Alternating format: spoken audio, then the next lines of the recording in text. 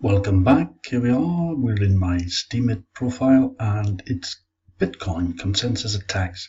In the exam, you'll have a question probably, how much does it take?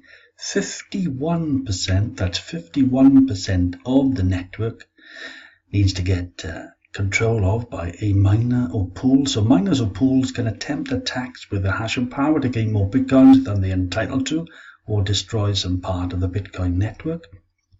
So a majority of the miners must act out of self-interest and honestly for the consensus mechanism to work. So in the actual question, you'll get the answer, how much of a percentage do the miners or anyone attacking the network need to take total control of the network. 51% is the answer.